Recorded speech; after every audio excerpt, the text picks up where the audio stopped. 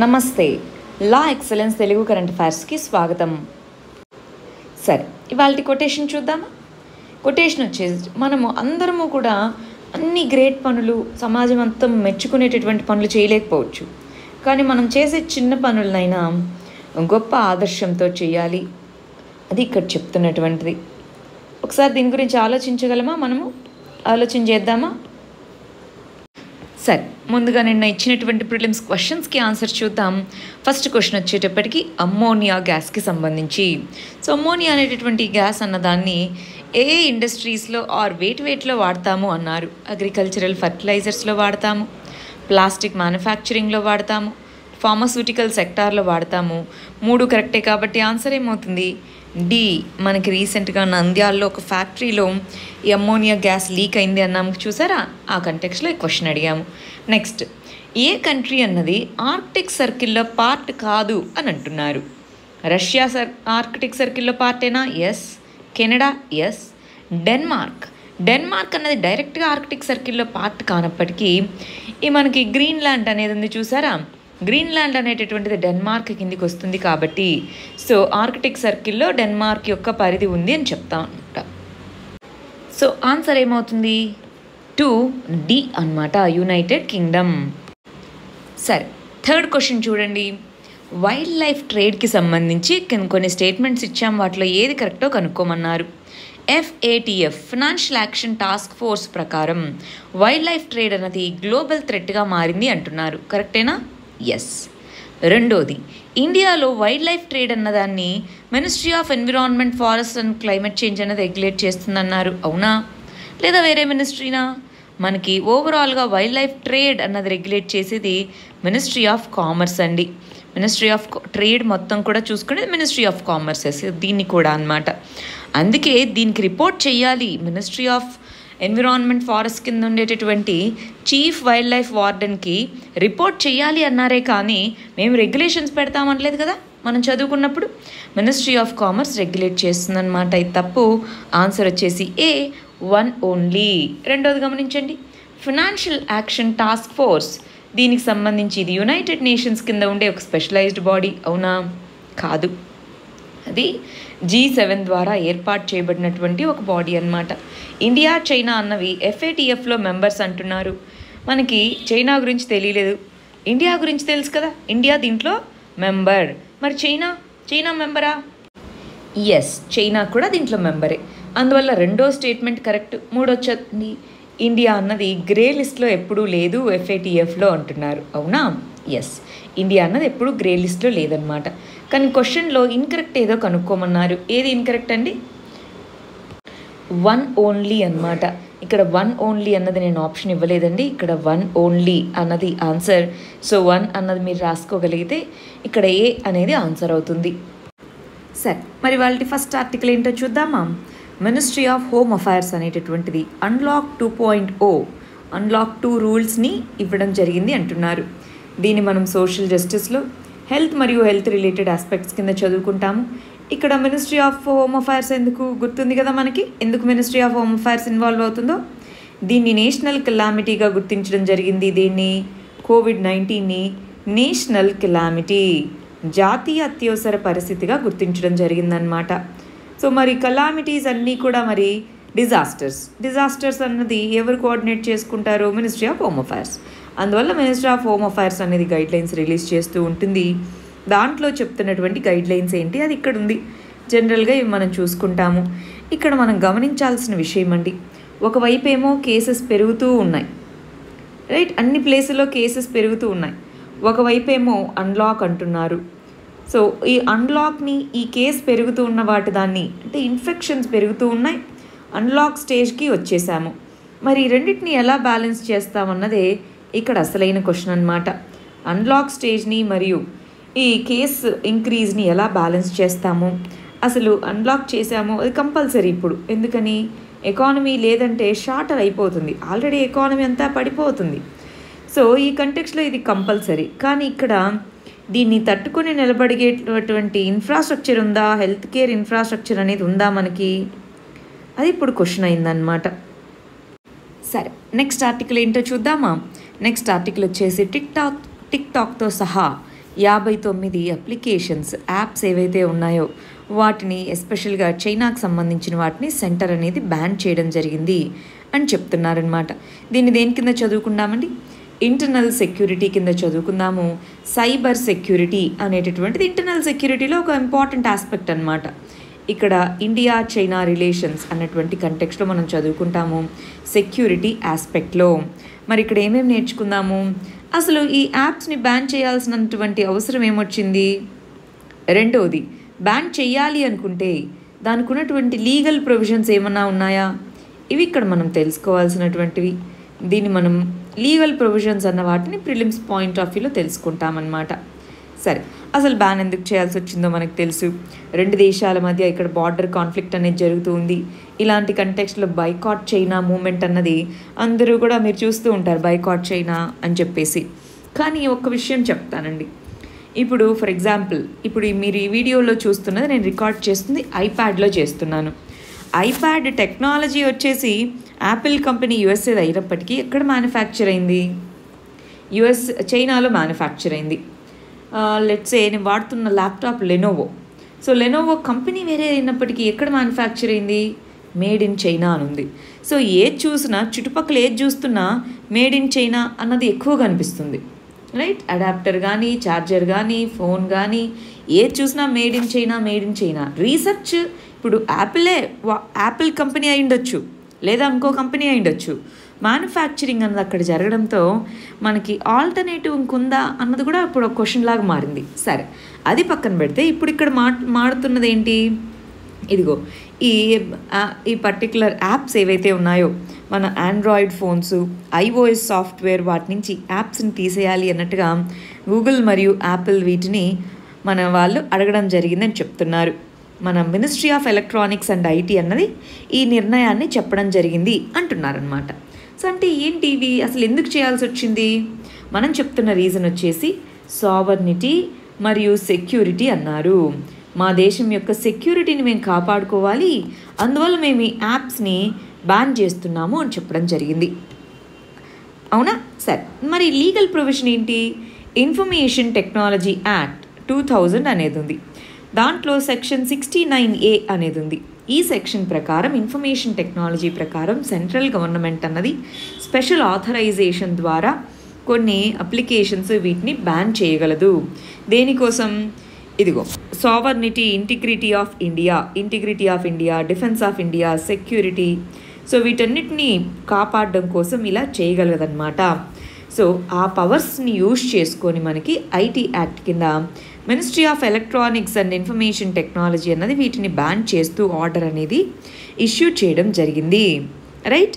So ఇవి రకరకాల దానికి సంబంధించినవి. ఈ కామర్స్కి సంబంధించిన అప్లికేషన్స్ అవ్వచ్చు, social media, gaming, browsers, instant messages, file sharing, ఇవన్నీ కూడా ఈ 59 అప్లికేషన్స్లో ఉన్నాయన్నమాట. సో మనం ఇక్కడ ఈ పర్టికులర్ ఇది ఏంటి అని తెలుసుకోవాలి, ఎందుకు బ్యాన్ చేస్తున్నాము, సెక్యూరిటీ ఆస్పెక్ట్ అనేది ఉంది అని తెలుసుకోవాలి, రైట్? సరే, ఈ ఆర్టికల్ చూడండి. ఈ ఆర్టికల్లో ఏమిచ్చారు? లోకస్ట్ కంట్రోల్ అనేది అంటే ఈ మిడత పురుగుల యొక్క కంట్రోల్కి సంబంధించి మనకి గవర్నమెంట్ అన్నది స్టాండర్డ్ ఆపరేటింగ్ ప్రొసీజర్ SOP అని అంటున్నాం. ఈ SOPని రిలీజ్ చేయడం జరిగింది అని చెప్తున్నారనమాట. దీన్ని మనం అగ్రికల్చర్ కింద చదువుకుంటాము. లోకస్ట్ స్వామ్ని కంట్రోల్ చేయడం ఎట్లా అని చదువుకుంటాం. మనము ఈ లోకస్ట్ స్వామ్ గురించి అంతకుముందు చదువుకున్నాం కదా. ఈ మిడత పురుగులు అన్నవి ఆఫ్రికా, సో ఈ ఆఫ్రికాలో ఎక్కువగా ఉండి అక్కడి నుంచి అరేబియన్ డెజర్ట్ గుండా ఇండియాలోకి ఎంటర్ అయ్యాయి అనుకున్నాం, అవునా? సో ఈ వీటి యొక్క ఇంపాక్ట్ ఏముంటుంది? పంటలని నాశనం చేస్తూ వస్తున్నాయన్నమాట. ఎస్పెషల్గా పంటలని వీటిని నాశనం చేస్తూ వస్తున్నాయి. మరి దీనికి సంబంధించి ఏ విధమైనటువంటి ప్రొసీజర్ ఫాలో అవ్వాలి? మనం ఒక్కసారి నేను మీకు ఆ లింక్ అనేది పంపిస్తానండి. అసలు లోకస్ట్ స్వామ్ అనేది ఎక్కడ మనం చదువుకున్నాం ఒకసారి పంపిస్తాం. ఎవరన్నా చూడని వాళ్ళు ఉంటే చూసుకోవచ్చు. వీడియో కింద డిస్క్రిప్షన్లోను మరియు మన టెలిగ్రామ్ ఛానల్లోను పోస్ట్ చేస్తాను. సరే, అసలు మనం ఎటువంటి ప్రొసీజర్స్ ఫాలో అవ్వాలి అది కదా ఇక్కడ వీళ్ళు చెప్తుంది. ఈ ప్రొసీజర్స్ ఫాలో అయ్యేది ఏంటి అన్నది మనకి GSలో, జాగ్రఫీలోనో, ఎకానమీలోనో అడగరనమాట. కేస్ స్టడీలో అడగచ్చా? ఎథిక్స్లో కేస్ స్టడీగా అడగచ్చా? ఫర్ ఎగ్జాంపుల్ మీరు ఒక డిస్ట్రిక్ట్కి అగ్రికల్చరల్ ఆఫీసర్గా ఉన్నారు. మీ డిస్ట్రిక్ట్కి ఈ లోకస్ట్ స్వామ్ అన్నటువంటిది దీని యొక్క ఇంపాక్ట్ ఉంటుందని చెప్పారు. మీరు ఎటువంటి మెజర్స్ తీసుకుంటారన్నప్పుడు మనకి దీని గురించి ఐడియా ఉందనుకోండి, అప్పుడు మంచి ఆన్సర్ రాయొచ్చా లేదా? అంతేగాని జిఎస్లో లోకస్ట్ కంట్రోల్ చేయడానికి ఏం స్టాండర్డ్ ఆపరేటింగ్ ప్రొసీజర్ ఉంది అలా అడుగుతారా? అలా అడగరనమాట. లోకస్ట్ స్వామ్ అంటే ఏంటి, దాని ఇంపాక్ట్స్ ఏంటి అది అడగచ్చేమో ప్రిలిమ్స్ అండ్ మెయిన్స్లో, రైట్, జిఎస్ మిగిలిన పేపర్స్లో. కానీ ఇక్కడ స్టాండర్డ్ ఆపరేటింగ్ ప్రొసీజర్స్ని ఎథిక్స్లో కేస్ స్టడీ రూపంలో రాసుకోవాలి. చూడండి, ఎథిక్స్ ఆన్సర్స్ మన వాళ్ళు చాలామంది సరిగా రాయట్లేదు. నిన్న ఎథిక్స్ క్వశ్చన్ ఇచ్చామా, సో చాలామంది సరిగా రాయట్లేదు. అందుకే నేను ఇవాళ నుంచి కొంచెం ఎథిక్స్ని కూడా ఎంఫసైజ్ చేస్తుంటాను. సో దీన్ని కేస్ స్టడీ కోసం దృష్టిలో పెట్టుకుంటారా? ఇది మనం లోకస్ట్ స్వామ్ ఎలా ఉంది, సో ఇక్కడ నుంచి ఇటు అరేబియన్ డెజర్ట్ నుంచి మన ఇండియా, పాకిస్తాన్ కూడా ఇండియాకి ఎలా వచ్చాయి, ఇదన్నమాట మనం ముందు చదువుకున్నది. సో ఒకసారి ఈ మ్యాప్ అయినా గమనించండి, నేను అది కూడా పోస్ట్ చేస్తాను కాబట్టి మీరు అది క్లియర్గా చూసుకోవచ్చు. సరే, ఇక్కడ ఈ SOP అంటే ఏంటి అంటే పెస్టిసైడ్స్ చల్లాలి ముందే. పెస్టిసైడ్స్ చల్లేటప్పుడు చుట్టుపక్కల ప్రాంతాల్లో బావులు, మంచినీటి బావులు, చెరువులు అవి లేకుండా చూసుకోవాలి. నైట్ టైంలో చల్లకూడదు. ఇలాగ రకరకాల ఇప్పుడు హెలికాప్టర్స్తో చల్లచ్చు, కానీ ఇదిగో 300 మీటర్లు అబవ్ గ్రౌండ్ నుంచి మాత్రమే చల్లాలి. దీన్ని నైట్ టైమ్స్లో విండ్ ఉన్నప్పుడు అలాంటప్పుడు చల్లకూడదు. అలాగా గైడ్ లైన్స్. ఈ గైడ్ లైన్స్ని ఒక్కసారి చూసుకోండి. మనకి ఇందాకన్నట్టు ఎథిక్స్ కేస్ స్టడీస్లోనూ వాటిలోనూ యూజ్ అవుతాయండి. అర్థమవుతుందా ప్రతి ఆర్టికల్ని ఎలా మనము మన అడ్వాంటేజ్కి వినియోగించుకోవాలో? సరే, నెక్స్ట్ ఆర్టికల్ చూడండి. NIMZ అనేటటువంటిది ఇండస్ట్రియల్ డెవలప్మెంట్ కోసం తీసుకొని రాబడింది. అదిగో దానివల్ల మళ్ళీ ఫార్మర్స్ అందరూ ఇబ్బందులు పడుతున్నారు అంటున్నారు. అసలు ఈ NIMZ అంటే ఏంటో, ఫార్మర్స్ ఎందుకు ఇబ్బంది పడుతున్నారో చూద్దామా? దీన్ని మనం ఎకానమీలో చదువుకుంటాం, ఇండస్ట్రియల్ పాలసీ అన్న దాంట్లో చదువుకుంటాం. లెర్నింగ్ ఆబ్జెక్టివ్స్కి వచ్చేటప్పటికి నేషనల్ మ్యానుఫ్యాక్చరింగ్ పాలసీ అన్న దాని కింద మనం దీన్ని చదువుకుంటామండి. నేషనల్ మ్యానుఫ్యాక్చరింగ్ పాలసీలో NIMZs national investment and manufacturing zone అని పిలుస్తుంటాం. NIMZ జోన్స్ అని పిలుస్తుంటాం. మ్యానుఫ్యాక్చరింగ్ని పెంపొందించడానికి నేషనల్ మ్యానుఫ్యాక్చరింగ్ పాలసీ కింద కొన్ని స్పెషల్ ఏరియాస్, మనము SEZ అని పేరు విన్నారా, అలాంటి స్పెషల్ ఏరియాస్ని NIMZ ఏరియాస్ అని పిలుస్తూ ఉంటామన్నమాట. మరి దీనికి సంబంధించి ల్యాండ్ని మొత్తము అక్వైర్ చేసుకోవాలి. ఏ ప్రాంతంలో అయితే NIMZ అంటున్నామో ల్యాండ్ అక్విజిషన్ అనేది ఉండాలి.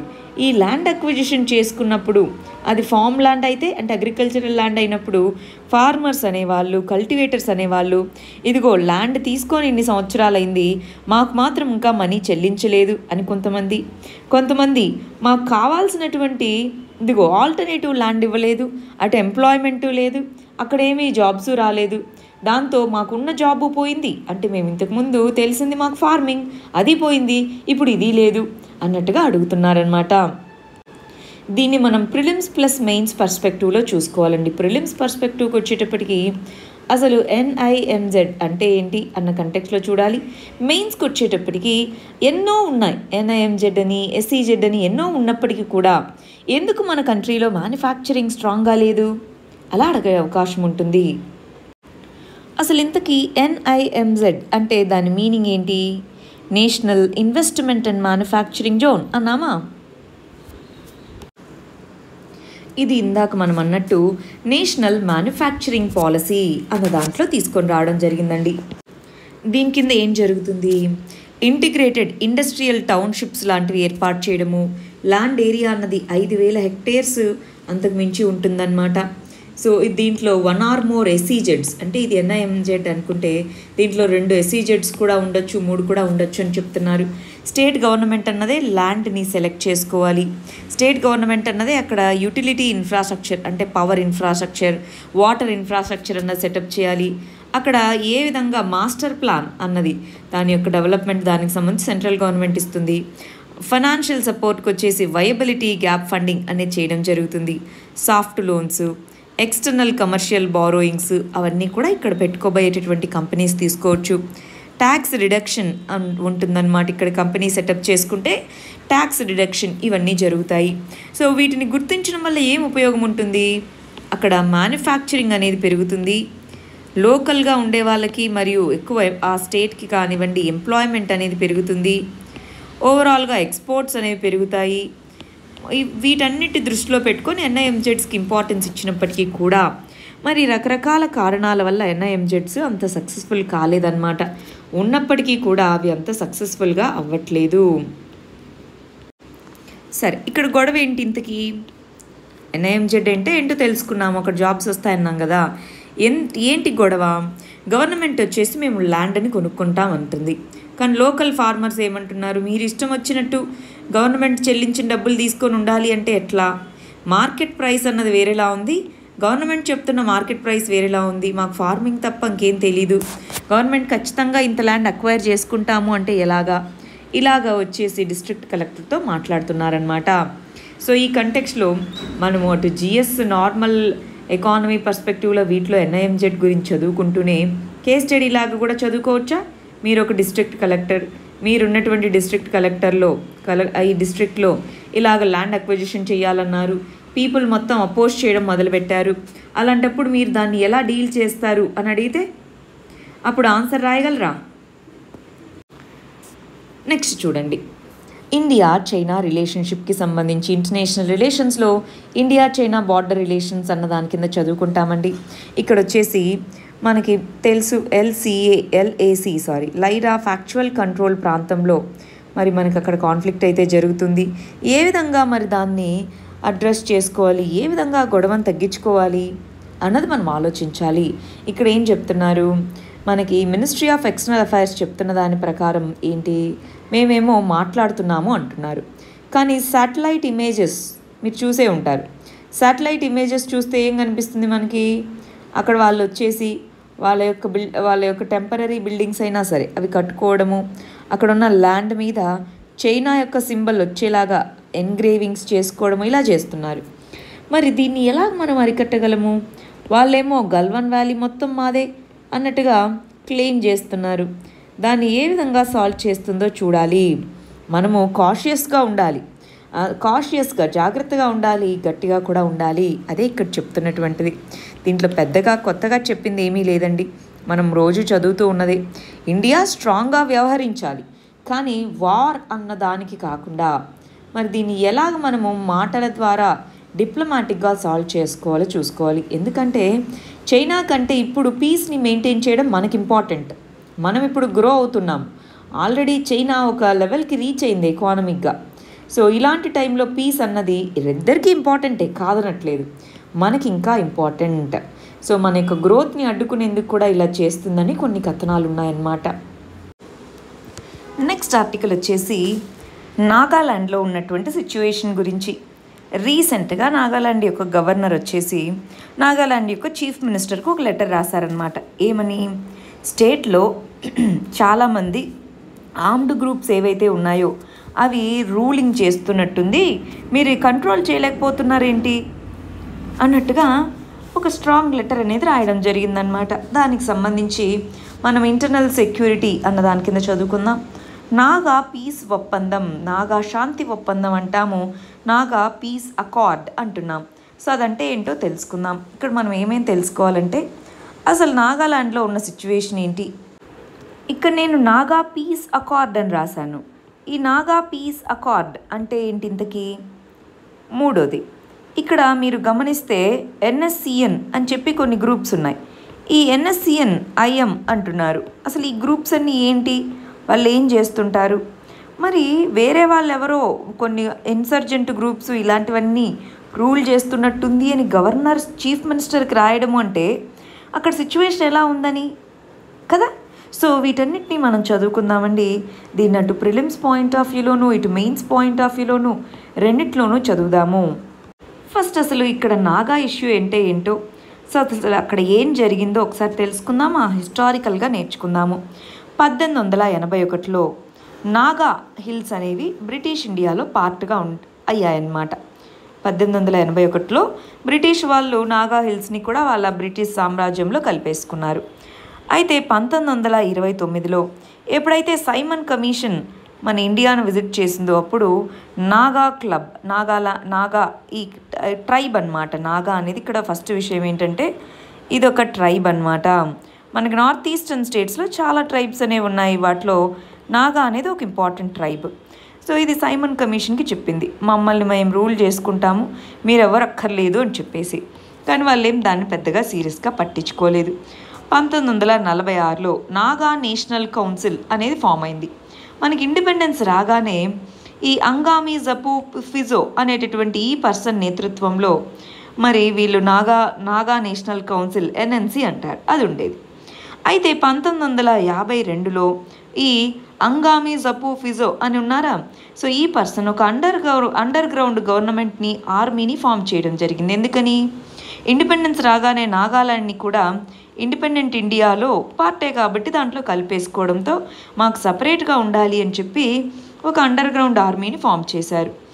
మనకి 1958లో armed forces special forces act అని ఉంది. Armed forces special powers act అని అంటాము. సో దాన్ని ఎనాక్ట్ చేసి దీంట్లో ఇంపోజ్ చేయడం జరిగింది. 1963లో సపరేట్ స్టేట్గా నాగాలాండ్ని గుర్తించడం జరిగింది. ఇంతకుముందు నాగాలాండ్ అన్నది అస్సాంలో పార్ట్గా ఉండేవి. మనం ఒకసారి హిస్టరీకి వెళ్ళి చూసుకుంటే నార్త్ ఈస్టర్న్ స్టేట్స్లో ఉండేటటువంటి చాలా వరకు స్టేట్స్ అన్నీ కూడా అస్సాంలో పార్ట్గా ఉండేవన్నమాట. ఆ తర్వాత స్లోగా డివైడ్ అయ్యాయి. సో కొత్తగా అస్సాం స్టేట్ అనే దాన్ని క్రియేట్ చేయడం జరిగింది. 1975లో షిల్లాంగ్ ఒప్పందం అనేది చేసుకొని ఈ అంగామి ఫిజో వీళ్ళ గ్రూప్ ఏదైతే ఉందో, ఎన్ఎన్సి గ్రూప్ ఏదైతే ఉందో దాంతో శాంతి ఒప్పందం లాగా చేసుకున్నారనమాట. అయితే ఇక్కడ ఈ ఒప్పందం చేసుకోవడం కొంతమందికి ఇన్సర్జెంట్ గ్రూప్స్కి ఇష్టం లేదు, నాగాస్కి సపరేట్ కంట్రీ ఉండాల్సిందే అన్నట్టుగా. సో వాళ్ళంతా కలిసి 1980లో national socialist Congress of Nagaland NSCN అనే దాన్ని తీసుకొని వచ్చారనమాట. సో మనం ఇందాక నుంచి ఎన్ఎస్సిఎన్ అంటున్నామే, ఇదొక గ్రూపు. వీళ్ళు ఇండియాలో పార్ట్గా కాదు, సపరేట్గా ఉండాలి అనడం మొదలుపెట్టారు. ఈ 1988లో ఈ ఎన్ఎస్సిఎన్ అనేటటువంటి గ్రూప్లో డివిజన్స్ వచ్చాయి. వాళ్ళ లీడర్స్ని బేస్ చేసుకొని ఇజాక్ మువయ్యా అనేటటువంటి లీడర్, కాప్లాంగ్ అనేటటువంటి లీడర్. సో ఇజాక్ మువయ్యా సపోర్టర్స్ అందరూ ఎన్ఎస్సిఎన్ ఐఎం అంటారు, ఇజాక్ మువయ్యా గ్రూప్. ఎన్ఎస్సిఎన్ కాప్లాంగ్ అనేటటువంటి లీడర్ కింద.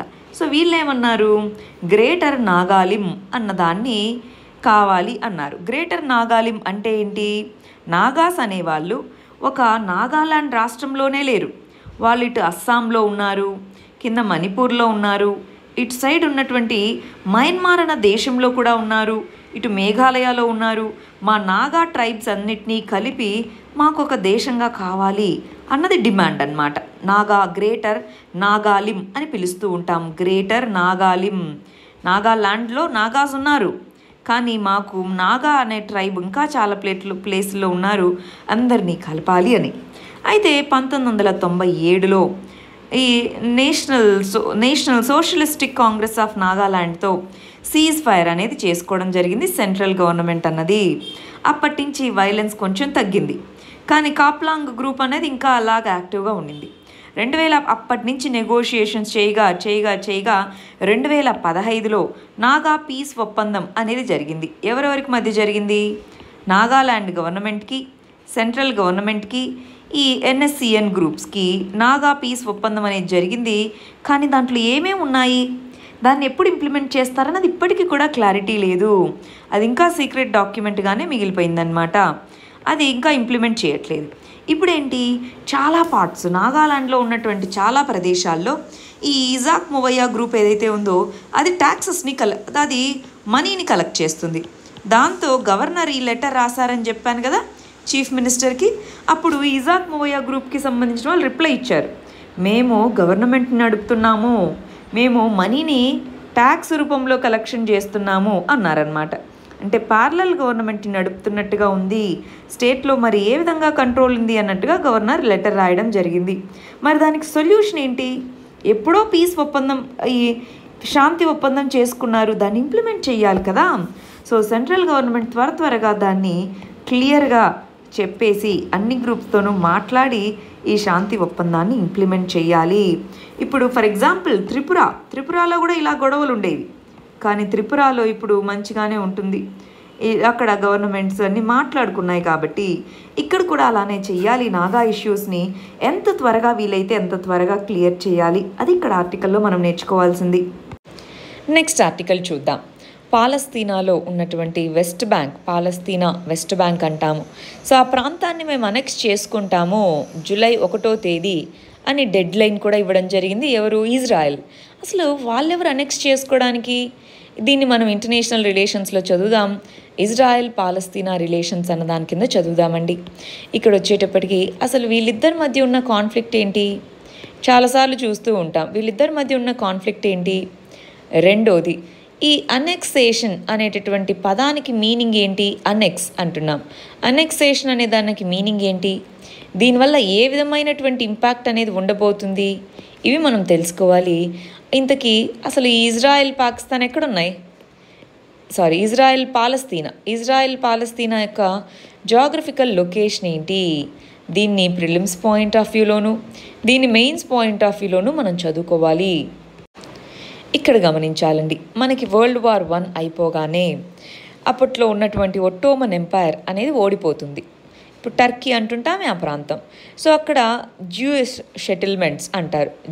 జూయిష్ సెటిల్మెంట్స్ అనే వాటికి అప్పట్లో యూకే అనేది విన్ అవుతుంది కాబట్టి అలో చేస్తుంది. ఇప్పుడు పాలస్తీనా ఇలా ఉండేదన్నమాట. 1947లో ఇలా ఉండేది. 1914 ఆ టైంలోనే మీరు వెళ్ళి సెటిల్మెంట్స్ చేసుకోండి అని చెప్తుంది. జూస్ ఏమంటారు? జూ అనేటటువంటి రిలీజియస్ గ్రూప్ అనమాట. ఇది మా మదర్ ల్యాండ్. ముస్లిమ్స్ ఎప్పుడైతే ఇస్లాం అనేది వచ్చిందో ఇక్కడి నుంచి మమ్మల్ని తరిమేశారు, కానీ ఇదే మా మదర్ ల్యాండ్, మేము ఇక్కడే సెటిల్ అవుతాము అని చెప్పారనమాట. దాంతో యూకే విన్ అవ్వగానే జ్యూస్కి ఇక్కడ ల్యాండ్ అనేది ఇవ్వడం జరిగింది. అలా కొద్దిగా ఉన్న ల్యాండ్ అనేది స్లోగా ఇలాగా మారుతూ ఉంది. పార్టీషన్ ప్లాన్ని అప్పుడే ప్లాన్ చేస్తారు. ఇలాగ డివైడ్ చేద్దాము, వీళ్ళు పాలస్తీనా అంటున్నారు, పాలస్తీనా ప్రాంతము ఇజ్రాయెల్ ప్రాంతంగా అని. అప్పుడు పాలస్తీనా ఒప్పుకోదు, మా ప్రాంతాన్ని మేమెందుకు డివైడ్ చేస్తామని. సో స్లోగా 1949 నుంచి 67 మధ్యలో ఇజ్రాయెల్ పెరుగుతూ వస్తుందన్నమాట. 1967లో వార్ జరుగుతుంది.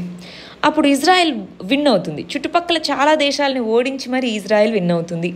ప్రజెంట్ చూస్తే ఇక్కడ ఈ చిన్న ప్రాంతం ఉందా, దాన్ని గాజా స్ట్రిప్ అంటాము. ఈ గాజా స్ట్రిప్లో పాలస్తీనా దానికి సంబంధించిన వాళ్ళు ఉన్నారు. ఇక్కడ చిన్నగా కనిపిస్తుంది. ఈ ప్రాంతాన్ని వెస్ట్ బ్యాంక్ అని పిలుస్తూ ఉంటామన్నమాట. వెస్ట్ బ్యాంక్ అని పిలుస్తాం. ఎందుకు వెస్ట్ బ్యాంక్ అని పిలుస్తున్నాము? ఇక్కడ ఇలా వాటర్లా కనిపిస్తుందా, ఇక్కడ ఒక రివర్ ఉంటుందన్నమాట. ఆ రివర్ పేరు జోర్డన్ అని పిలుస్తాము. ఈ జోర్డన్ రివర్కి వెస్ట్ సైడ్ ఉన్న ప్రాంతం కాబట్టి దీన్ని వెస్ట్ బ్యాంక్ అని పిలుస్తూ ఉంటాం. ఇప్పుడేం చెప్తున్నారు ఇక్కడ గమనిస్తున్నారా? ఈ పర్సన్ ఇజ్రాయెల్ యొక్క ప్రైమ్ మినిస్టర్. మేము దీన్ని అనెక్స్ చేసుకుంటాము అని ప్లాన్ని అనౌన్స్ చేశారు. ఈ పర్టికులర్గా ఈ వెస్ట్ బ్యాంక్ ఉన్న ప్రాంతాన్ని అనెక్స్ చేసుకుంటాము. ఆల్రెడీ ఇజ్రాయెల్కి సంబంధించిన సెటిల్మెంట్స్ అన్నీ ఇక్కడ ఉన్నాయి. ఆ సెటిల్మెంట్స్ ఉన్న ప్రాంతం మొత్తం మేము తీసుకుంటాము అంటున్నారు. దాంతో ఏమైపోతుంది? పాలస్తీనా సిటిజన్స్ ఇజ్రాయెల్లో ఉన్నట్టు, కానీ వాళ్ళకి ఏమీ రైట్స్ అనేవి లేనట్టు. దీనివల్ల చుట్టుపక్కల ఉన్నటువంటి కంట్రీస్ పైన చూస్తే లెబనాన్ అని, ఇటు సైడ్ మనకి సిరియా, ఇవన్నీ కంట్రీస్ ఉన్నాయి. టర్కీ, చుట్టుపక్కల ఉన్నటువంటి ఇక్కడ ఈజిప్ట్ అనే కంట్రీ ఉంది. ఇవన్నీ కూడా దీనికి అగెయిన్స్ట్ వెళ్ళే అవకాశం ఉందా లేదా? సో ఇక్కడ మళ్ళీ ఇన్స్టెబిలిటీ అనేది వచ్చే అవకాశం అనేది ఉంది. ఉందన్నమాట. అందువల్ల మనకి ఈ మూవ్ అనేది ఏదైతే ఉందో అది కరెక్ట్ కాదు అన్నట్టుగా యునైటెడ్ నేషన్స్ సెక్యూరిటీ కౌన్సిల్ చెప్పడము, United nations human rights council చెప్పడము, ఇవన్నీ చేస్తున్నాయి. కానీ ఇజ్రాయెల్ ముందుకెళ్తుంది. ఎందుకు ముందుకెళ్తుంది? యునైటెడ్ నేషన్స్ సెక్యూరిటీ కౌన్సిల్లో ఏదైనా రెజల్యూషన్ పాస్ చేయొచ్చు కదా, చేయొచ్చు. కానీ దాంట్లో పర్మనెంట్ 5 అనే కంట్రీస్లో యుఎస్ఏ అనేది ఉంది. ఈ యుఎస్ఏ అనేది ఇజ్రాయెల్కి చాలా మంచి ఫ్రెండ్. ఏ రెజల్యూషన్ తెచ్చినా యుఎస్ఏ అనేది దాన్ని వీటో పవర్ని ఉపయోగిస్తుందన్నమాట, పాస్ అవ్వకుండా. అందువల్ల ఇజ్రాయెల్ తనకిష్టం వచ్చినట్టు చేసుకోగలిగే పరిస్థితి అనేది రావడం జరిగింది. బట్ ఇది వస్తే ఇన్స్టెబిలిటీ అనేది పెరుగుతుందన్నమాట. ఆల్రెడీ మీరు గమనించుంటారు, మనము ఒక 1 month బ్యాక్ ఓస్లో ఒప్పందం లాస్ట్ ఇయర్ మే 25న ఓస్లో ఒప్పందం అనే దాని గురించి చాలా డీటెయిల్డ్గా ఒక 20 minutes దాకా చదువుకున్నాం. ఇజ్రాయెల్ పాలస్తీనా మధ్య ఉన్న కాన్ఫ్లిక్ట్ గురించి కూడా చదువుకున్నాం. వీలైతే అది ఒకసారి రివైజ్ చేసుకోవడానికి ప్రయత్నించండి. నెక్స్ట్ ఆర్టికల్ వచ్చేసి హంగర్. ఆకలితో చాలామంది క్రైసిస్ అనేది వస్తుంది, మీరు 1 నేషన్ 1 రేషన్ కార్డ్ అంటున్నారు, అది సరిపోతుందా అన్నట్టుగా ఇక్కడ అడుగుతున్నారనమాట. దీంట్లో మనం ఏమేమి నేర్చుకుందాము, అసలు ఇంతకీ 1 నేషన్ 1 రేషన్ కార్డ్ అనేటటువంటి స్కీమ్ ఏంటి, దీన్ని ఎందుకు ఇంప్లిమెంట్ చేయాలని చూస్తుంది, మరి అది సరిపోదు, అది ఇన్అడిక్వేట్ అంటున్నారు, అది సరిపోదు, హంగర్ని వీటిని అడ్రస్ చేయడానికి అంటున్నారు. మరి ఎందుకు సరిపోదు, ఏమేం ఫర్దర్గా మెజర్స్ తీసుకోవాలి, ఇవి మనం ఇక్కడ తెలుసుకుందామండి. దీన్ని మనం అటు ప్రిలిమ్స్ పర్స్పెక్టివ్లోను ఇటు మెయిన్స్ ఓరియంటేషన్లోను దీన్ని తెలుసుకోవాలన్నమాట. ఇక్కడ గమనించండి, మనం ఏమంటున్నాము, ఆల్రెడీ మనకి పీడిఎస్ అనేటటువంటి స్కీమ్ కింద పబ్లిక్ డిస్ట్రిబ్యూషన్ సిస్టమ్ అంటున్నాము. ఈ పీడిఎస్ అనేటటువంటి స్కీమ్ కింద సెంటర్ మరియు స్టేట్ రెండు కాంట్రిబ్యూషన్ చేసుకొని దీన్ని ఇంప్లిమెంట్ చేస్తున్నాయి, అవునా? సో మరి దీన్ని ఇంప్లిమెంట్ చేస్తున్నప్పుడు వేరే స్టేట్స్లో రేషన్ కార్డ్ అన్నది, ఫర్ ఎగ్జాంపుల్ బీహార్ నుంచి వచ్చిన ఒక పర్సన్ రేషన్ కార్డు బీహార్లో ఉంది, తెలంగాణలో వచ్చి పనిచేస్తున్నాడు అనుకుందాం. సో ఆ పర్సన్కి ఇక్కడ ఫుడ్ గ్రెయిన్ వస్తుందా, సబ్సిడైజ్డ్ ఫుడ్ గ్రెయిన్ వస్తుందా, పీడిఎస్కి ఫుడ్ గ్రెయిన్ ప్రస్తుతానికి రావట్లేదు. కానీ దీన్ని ఏ ప్రాంతంలో ఉన్నా సరే రేషన్ కార్డు ఉంటే చాలు, ఏ ప్రాంతంలో అయినా సరే ఫుడ్ గ్రెయిన్స్ అవైలబుల్గా ఉండేదానికోసం 1 నేషన్ 1 రేషన్ కార్డ్ అనే దాన్ని తీసుకొని రావడం జరిగింది. ఎక్కడి నుంచైనా ఫుడ్ గ్రెయిన్స్ పీడిఎస్ సిస్టమ్ నుంచి కలెక్ట్ చేసుకునే పద్ధతి అన్నమాట. మరి ఇది ఒక్కటే సరిపోదు, దీనికి కొంతమందికే రేషన్ కార్డ్స్ ఇవన్నీ ఉన్నాయి. అందువల్ల మనం ఏం చేయాలి, యూనివర్సలైజేషన్, సార్వత్రికంగా అందరికీ కూడా ఫుడ్ గ్రెయిన్స్ అవైలబుల్గా ఉండేలాగా సబ్సిడైజ్డ్ ఫుడ్ గ్రెయిన్స్ యూనివర్సలైజేషన్, దీన్ని పీడిఎస్ సిస్టమ్ని యూనివర్సలైజ్ చేయాలి. ఎందుకంటే కొంతమంది దగ్గర డాక్యుమెంట్స్ లేవని, లేకపోతే ఆధార్ అథెంటికేషన్ అని చెప్పేసి కొంతమందికి ఫుడ్ గ్రెయిన్స్ అందట్లేదు, ఎక్స్క్లూజన్ అనేది అవుతుంది, ఎవరైతే నీడెడ్ ఉన్నారో వాళ్ళే ఎక్స్క్లూడ్ అవుతున్నారు. సో అందువల్ల యూనివర్సలైజేషన్ ఆఫ్ పీడిఎస్ చేయడం అన్నది హంగర్ క్రైసిస్ని తగ్గించడానికి ఉపయోగపడుతుంది. ఓన్లీ 1 నేషన్ 1 రేషన్ కార్డ్ అనేది పార్షియల్ మెజర్ మాత్రమే అవుతుంది అని చెప్తున్నారు. ఇక్కడ మనం ఏం చేద్దామంటే ఒకసారి 1 నేషన్ 1 రేషన్ కార్డు గురించి కొంచెం డీటెయిల్డ్గా చదవండి. నెక్స్ట్ ఆర్టికల్ వచ్చేసి ఎడ్యుకేషన్కి సంబంధించిందండి. మనకి వరల్డ్ బ్యాంక్ ద్వారా స్పాన్సర్ చేయబడినటువంటి స్టార్స్ అనేటటువంటి ప్రాజెక్ట్కి సంబంధించి దీన్ని ఎడ్యుకేషన్ అన్న దాని కింద చదువుకుంటాము. ఇక్కడ ఇంతకీ స్టార్స్ అనే ప్రాజెక్ట్ గురించి ఏంటి, దీన్ని ప్రిలిమ్స్లో అడగచ్చండి, స్టార్స్ అనే ప్రాజెక్ట్ గురించి అని. స్టార్స్ అనేటటువంటి ప్రాజెక్ట్ అన్నది సమగ్ర శిక్షా అభియాన్, సమగ్ర శిక్షా అభియాన్ అనే దాని కింద ఇంప్లిమెంట్ చేస్తున్నాము. ఇది 6 రాష్ట్రాల్లో హిమాచల్ ప్రదేశ్, కేరళ, మధ్యప్రదేశ్, మహారాష్ట్ర, ఒడిస్సా, రాజస్థాన్, ఈ 6 రాష్ట్రాల్లో వరల్డ్ బ్యాంక్ ఫండింగ్ ద్వారా ఈ ప్రాజెక్ట్ని ఇంప్లిమెంట్ చేస్తున్నాము. దీంట్లో ఏంటి, క్వాలిటీ ఎడ్యుకేషన్, ఎడ్యుకేషన్ అన్నది అందరినీ స్కూల్కి రప్పిస్తే సరిపోదు కదా, క్వాలిటీ ఎడ్యుకేషన్ అనేది ఉండాలి. అవుట్కమ్ ఓరియంటేషన్, పిల్లలు ఎంత నేర్చుకుంటున్నారు అన్నటువంటి ఓరియంటేషన్తో ఈ స్టార్స్ అనేటటువంటి ప్రోగ్రామ్ని తీసుకొని వచ్చారు. కానీ దీంట్లో గ్యాప్స్ అయితే ఉన్నాయి అని చెప్తున్నారు. దేంట్లో గ్యాప్స్ ఉన్నాయి, ఎందుకు గ్యాప్స్ ఉన్నాయి, గ్యాప్స్ అనేవి అసలు ఏమేమి ఉన్నాయి అని మనం చూస్తే ఇది మెయిన్స్గా అడగచ్చు. గ్యాప్స్ ఏమేమి ఉన్నాయి, ఎన్ని స్కీమ్స్ తీసుకొచ్చినా అన్నది మెయిన్స్ అయితే, స్టార్స్ ప్రోగ్రామ్ ఏంటి అన్నది ప్రిలిమ్స్ అవుతుంది. సో గ్యాప్స్ ఏంటి, టీచర్ ట్రైనింగ్లో మనకి ఇంకా కొరత అనేది కనిపిస్తూ ఉంది, టీచర్ ట్రైనింగ్లో కొరత కనిపిస్తూ ఉంది, ఇన్ఫ్రాస్ట్రక్చర్లో కొరత కనిపిస్తూ ఉంది, అడ్మినిస్ట్రేషన్లో అడ్మినిస్ట్రేటివ్ యాక్టివిటీ ఏదైతే ఉంటుందో ఆ అడ్మినిస్ట్రేటివ్ యాక్టివిటీలో కొరత అనేది కనిపిస్తూ ఉంది. సో ఇలాంటి వాటిలో ఇప్పుడు చూడండి, ఇన్నోవేటివ్ అప్రోచెస్ రావాలి అంటున్నారు. ఓన్లీ గవర్నమెంట్ని మాత్రమే ఇన్వాల్వ్ ఎందుకు చేయాలి, నాన్ గవర్నమెంటల్ యాక్టర్స్ వాటిలో స్పెసిఫిక్గా ఎన్జిఓస్ వీటిని ఎందుకు ఇన్వాల్వ్ చేయకూడదు, అది ఇక్కడ అడుగుతున్న క్వశ్చన్ అనమాట. క్వాలిటీ స్టాండర్డ్స్ అనేవి వేరియస్ మోడల్స్ అనేవి ఉన్నాయి, వాటిని మనం చూడాలి. అదే అంతేకాని రెమీడియల్ క్లాసెస్ అని ఒక 4-5 క్లాసులు చెప్పించేసి అయిపోయింది అంటే సరిపోదు, అది ఇక్కడ చెప్తున్నటువంటిది. స్టార్స్ అనేటటువంటిది పేరండి, స్టార్స్ ప్రాజెక్ట్ గురించి అర్థమైందా. నెక్స్ట్ ఆర్టికల్ గమనించండి, ఇది మనకి సోషల్ జస్టిస్లో వల్నరబుల్ సెక్షన్స్ అనేటటువంటి దానికి సంబంధించింది. ఇక్కడ పర్సన్స్ విత్ డిజబిలిటీ అంటున్నాము. ఇక్కడ ఏంటి, persons with disability PWD category అని అంటూ ఉంటాం చూసారా, అదనమాట. ఇప్పుడు ఈ లాక్డౌన్ టైంలో అందరికంటే ఎక్కువ ఇంపాక్ట్ అయింది ఈ disabilities are differently abled people అని అంటున్నాము. సో దీనికి సంబంధించి ఆల్రెడీ మనము చాలా రిపోర్ట్స్ ఇవన్నీ చూసాం.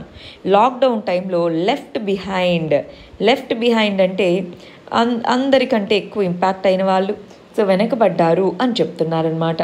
జాబ్స్ కోల్పోవడంలో కానివ్వండి, ఈ లాక్డౌన్ విధించడం వల్ల వచ్చినటువంటి ఇప్పుడు సోషల్ డిస్టాన్సింగ్ కానివ్వండి, ఇవన్నిటి వల్ల అనమాట. మరి ఇలాంటి టైంలో లాక్డౌన్ అయిపోయిన తర్వాత అంటే పోస్ట్ లాక్డౌన్ టైంలో ఇది ఒక ఆపర్చునిటీగా మలుచుకొని యాక్సెస్ని కల్పించాలి. అన్ని బిల్డింగ్స్కి ప్లేసెస్కి యాక్సెస్ ఉండాలి. మనకి ఆల్రెడీ సుగమ్య భారత్ అనేటటువంటిది ఉందండి. ఈ సుగమ్య భారత్ అంటాము, దాన్నే ఇంగ్లీష్లో యాక్సెసిబుల్ ఇండియా క్యాంపెయిన్ అంటుంటాం. యాక్సెసిబుల్ ఇండియా క్యాంపెయిన్ అనేటటువంటి ఉన్నాయి. ఇవన్నీ యాక్సెస్ని పెంచడానికే. కానీ ఎంత వాళ్ళు చెప్పినప్పటికీ ఇప్పుడు ఈ కోవిడ్ టైంలో మనకు అర్థమైపోయింది కదా, సో ఇక్కడ గ్యాప్స్ అనేవి ఉన్నాయని అర్థమైపోయింది. సో ఈ గ్యాప్స్ని ఫిల్ చేసుకోవాలి, యాక్సెసిబిలిటీని పెంచుకోవాలి. అంటే అటు ఫిజికల్ బిల్డింగ్స్, ఫిజికల్ స్ట్రక్చర్స్కి యాక్సెసిబిలిటీని పెంచాలి, ఇన్ఫర్మేషన్ యాక్సెసిబిలిటీని పెంచాలి. ఈ రెండింటి మీద కూడా గవర్నమెంట్ ఫోకస్ చేయాలి. అది ఇక్కడ చెప్తున్నటువంటిది అన్నమాట. ఇలా చేయడం అన్నది సస్టైనబుల్ డెవలప్మెంట్ గోల్స్. చూడండి, సస్టైనబుల్ డెవలప్మెంట్ గోల్స్కి ఇది అనుకూలంగా ఉంది. Universal declaration human rights. So universal declaration human రైట్స్కి సంబంధించింది. ఇవన్నీ పక్కన పెడదామండి, ఏవో గోల్స్ పక్కన పెట్టండి. ఇది హ్యుమానిటీయా కాదా?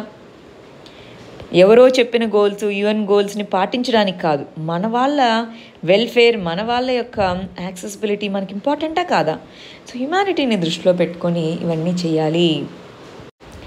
నెక్స్ట్ ఆర్టికల్ వచ్చేసి డేటా షేరింగ్ అని అంటున్నారు. డేటా అనేది గవర్నమెంట్ షేర్ చేయాలి, పబ్లిక్ డేటాని పబ్లిక్తో షేర్ చేయాలి ఖచ్చితంగా అని అంటున్నారు. సో అసలు ఏంటిది, ఎందుకు షేర్ చేయాలి ఏంటి అని చూద్దాం. దీని గవర్నాన్స్లో ట్రాన్స్పరెన్సీ, గవర్నమెంట్ అన్నది ట్రాన్స్పరెన్సీ, పారదర్శకతని మెయింటైన్ చేయాలి. గుడ్ గవర్నాన్స్, సుపరిపాలన ఉండాలి అంటే డేటా అన్నటువంటిది ఏదైతే సమాచారం, ఏదైతే ఇన్ఫర్మేషన్ లేదా డేటా అన్నది ఖచ్చితంగా పీపుల్తో షేర్ చేయాలి. మనకి ఆర్టీఐ అనేటటువంటి టూల్ ఉందండి, సమాచార హక్కు చట్టము అంటారు. ఆర్టీఐ చట్టము అనేది ఉంది. దాని కింద డేటాని షేర్ చేస్తుంది ఎప్పుడు మనం వెళ్ళి అడిగినప్పుడు, లేదా వాలంటరీ డిస్క్లోజర్ ప్రొవిజన్ కూడా ఉందన్నమాట. సో వాలంటరీగా ఇన్ఫర్మేషన్ని డిస్క్లోజ్ చేసుకునేటటువంటి ప్రొవిజన్ కూడా దీంట్లో ఉందన్నమాట ఆర్టీఐ చట్టంలో.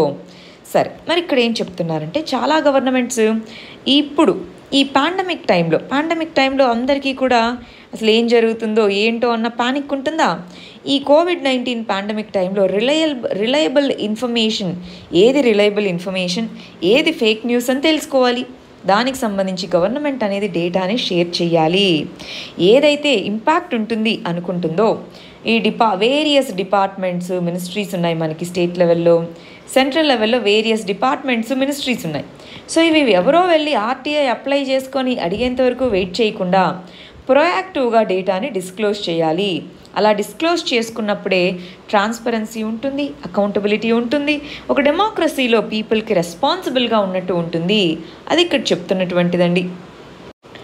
నెక్స్ట్ ఆర్టికల్ వచ్చేసి ఇండియా భూటాన్ 2 దేశాలు జాయింట్ హైడల్ ప్రాజెక్ట్, అంటే హైడ్రో ఎలక్ట్రిసిటీ ప్రాజెక్ట్ ఏదైతే ఉందో దాన్ని first joint hydro electricity project కోసం సైన్ చేసుకున్న ఒక ఒప్పందం మీద అంటున్నారు. దీన్ని ఇంటర్నేషనల్ రిలేషన్స్లో ఇండియా భూటాన్ రిలేషన్స్ అన్నదాని కింద చదువుకుంటాము.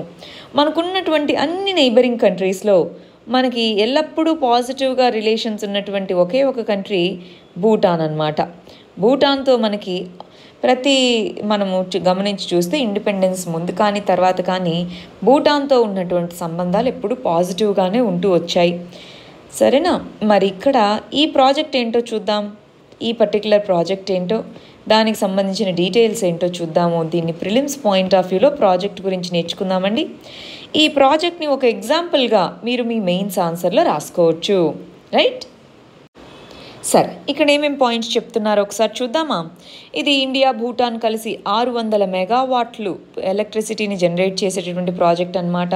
కొలోంగ్చు ప్రాజెక్ట్ అని అంటాము. ఇది ఎక్కడుంది? భూటాన్ యొక్క ఈస్ట్ ప్రాంతం ఏదైతే ఉందో ఆ ప్రాంతం భూటాన్లో వెనకబడిన ప్రాంతం. అక్కడ ఈ ప్రాజెక్ట్ని బిల్డ్ చేస్తున్నారు అంటున్నారనమాట. దీన్ని వీడియో కాన్ఫరెన్స్ ద్వారా స్టార్ట్ చేయడం జరిగింది అని చెప్తున్నారు. ఫస్ట్ టైం ఇండియా భూటాన్ కలిసి ఒక ప్రాజెక్ట్ని 50-50 జాయింట్ వెంచర్గా దీన్ని కన్స్ట్రక్ట్ చేస్తున్నారనమాట. ఇంతకుముందు గవర్నమెంట్ టు గవర్నమెంట్ అగ్రిమెంట్, మనము వాళ్ళ దగ్గర వెళ్ళి ప్రాజెక్ట్స్ కట్టడం అలా చేసేవాళ్ళం. కానీ ఇక్కడ దీన్ని జాయింట్ వెంచర్గా చూస్తున్నాం అంటున్నాము. మరి ఈ ప్రాజెక్ట్ ఏదైతే ఉందో కొలోంగ్చూ ప్రాజెక్ట్ అనేది ఇప్పుడుది కాదు, ఎప్పుడో 2014లోనే నెగోషియేషన్స్ కంప్లీట్ అయ్యాయి. మన ప్రైమ్ మినిస్టర్ అక్కడికి వెళ్ళినప్పుడు దానికి పునాది రాయి కూడా వేసి వచ్చారనమాట. అప్పటి నుంచి కూడా మనకి ఈ పర్టికులర్ ప్రాజెక్ట్ ఏదైతే ఉందో అది హాల్ట్లో ఉంది. ఇండియా యొక్క న్యూ పవర్ టారిఫ్ గైడ్లైన్స్ ఏవైతే ఉన్నాయో మనం ఏమన్నాము, ఇవి మా టారిఫ్ గైడ్లైన్స్ అని రిలీజ్ చేసాం 2016లో.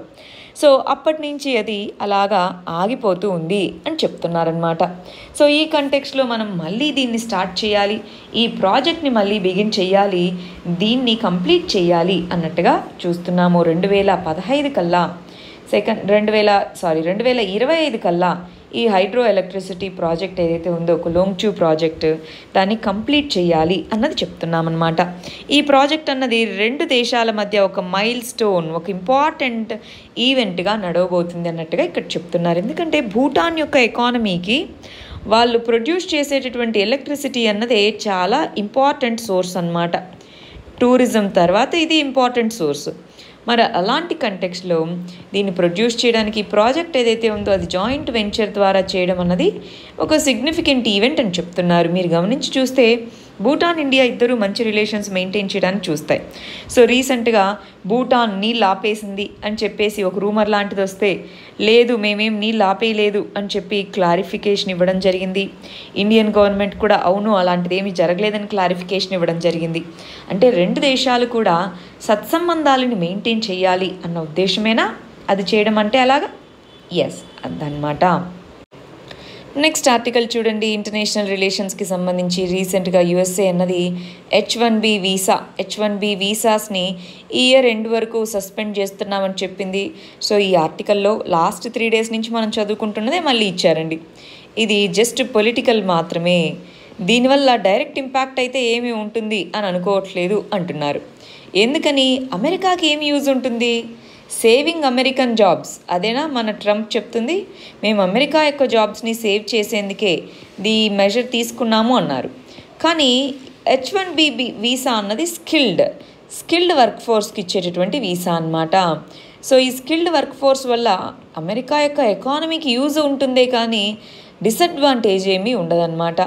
సో అందువల్ల దీన్ని మియర్ పొలిటికల్, జస్ట్ ఓటింగ్ వీటి కోసమే చూస్తున్నారు తప్ప దాని నుంచి వచ్చే రియల్ బెనిఫిట్స్ అయితే లేవు. మనం లాస్ట్ 3 డేస్ నుంచి చెప్తున్నది కూడా అదే అనమాట. సరే, నిన్న ఎలా రాశారు మన స్టూడెంట్స్ ఆన్సర్స్ ఒకసారి చూద్దామా? సో ఒక ఆదివాసీ డామినెంట్ డిస్ట్రిక్ట్లో మీరు డిస్ట్రిక్ట్ మ్యాజిస్ట్రేట్గా ఉన్నారు. సో ఇలాంటి వాటి దగ్గర మీరు ఏం మెజర్స్ తీసుకుంటారని ఇచ్చాము. సో ప్రయోజనాల ద్వారా చాలా స్కీమ్స్ అయితే అందుతున్నాయి, కానీ ఎక్కువ మోసపోవడానికి కారణాలు ఏంటో అని చెప్తున్నారు. తీసుకోవాల్సినటువంటి చర్యలు ఏంటో చెప్తున్నారనమాట. ఇది మీరు జిఎస్ ఆన్సర్ లాగా రాశారండి. ఒక కేస్ స్టడీని రాసేటప్పుడు మీరు ఏం రాస్తున్నారు? మనం ఏమన్నాము? సో మీరు ఏం చేస్తారు అన్నారు. తీసుకోవాల్సిన చర్యలు కాదు, నేను ఈ మెజర్స్ తీసుకుంటాను అని రాయాలి. మీరు దీన్ని ఒకవేళ జిఎస్ పేపర్ 2లో వల్నరబుల్ సెక్షన్స్ అలా అడిగితే ఎలా రాస్తారో అలా రాశారు.